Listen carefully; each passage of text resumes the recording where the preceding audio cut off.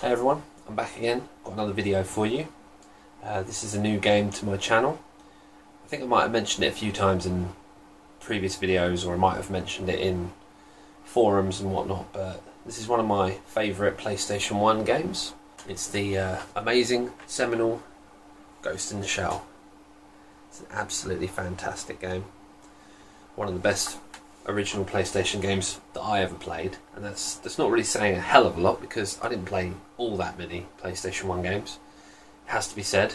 I think I owned 20 or 30 at the most, so it's fair to say that I didn't really spread my wings with the whole PlayStation collection, but either way, this for me was some of the best fun I ever had on the PlayStation.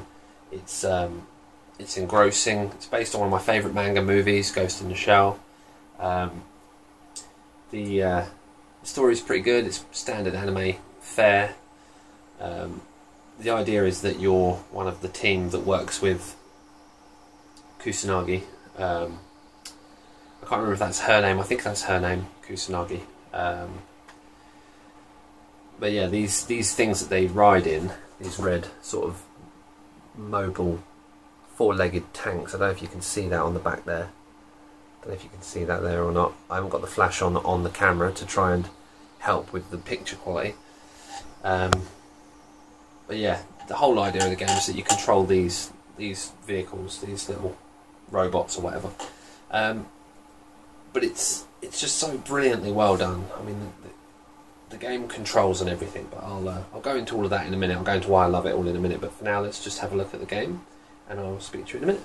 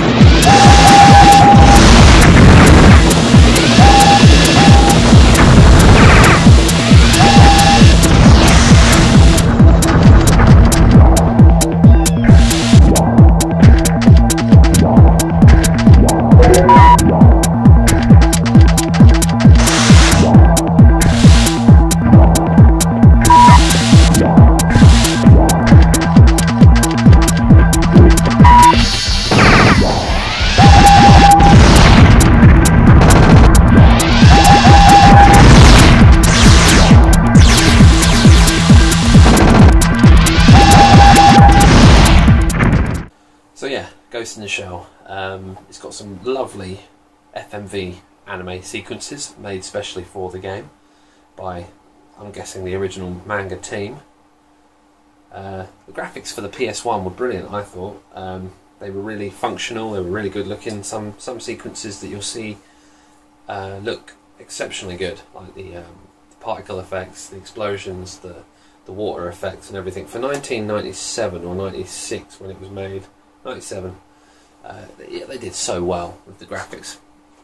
And in terms of the gameplay, it's mission based. It's an action shooting game. It's very fast paced. You've got fairly short missions, fairly basic objectives. You know, you go through a level, destroy all the enemies, maybe collect key codes or destroy targets like bombs that are going to go off. But it does keep it fresh and mix it up. It's always changing, it's always different, the missions, and I really love it because it's fast and fresh. I'll show you some more footage and I'll speak to you about it again in a minute.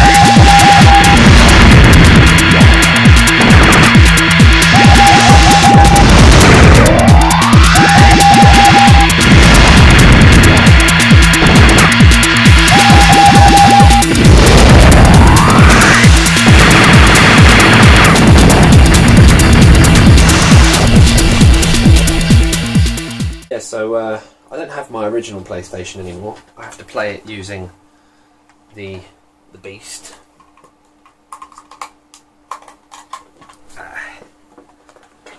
The big bastard. You probably can't see that. PS2. I did have the PlayStation 1, and when I originally played the game, I played it all on the PlayStation 1, but once you got the PlayStation 2 there was really no point in keeping the PS1.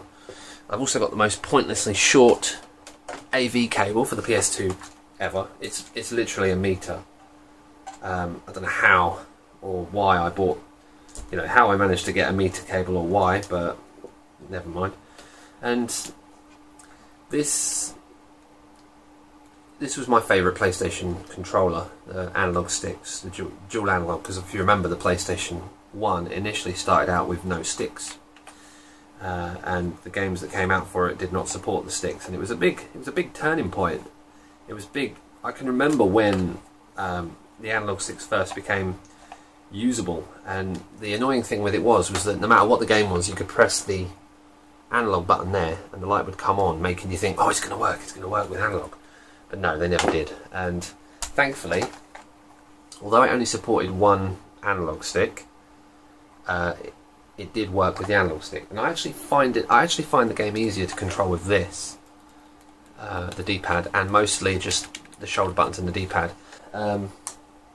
This little four-legged robot, somehow, even though it's on legs and not wheels, I can only assume that there are wheels at the end of the legs because it darts around and spins about really quickly. And yeah, it was just the first game of its kind to really to really blow my mind. You could go on any surface. You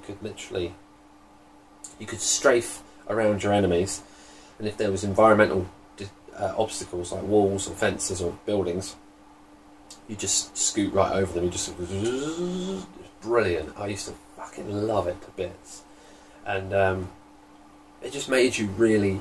It was the first game where you just really explored the environment in a 3D space, and you just, you didn't just follow a track or go from left to right or whatever. I mean, there were other 3D games, there were other 3D action games, but there weren't anywhere you could literally, you could strafe up a building, over the top of the building, climb up onto the absolute top of it and find a health power up or a grenade, or blow a helicopter out of the air with homing missiles and then spin down the other side of the building and hide out of the way of the helicopter's missiles. It's just a genius game, and it was so well made.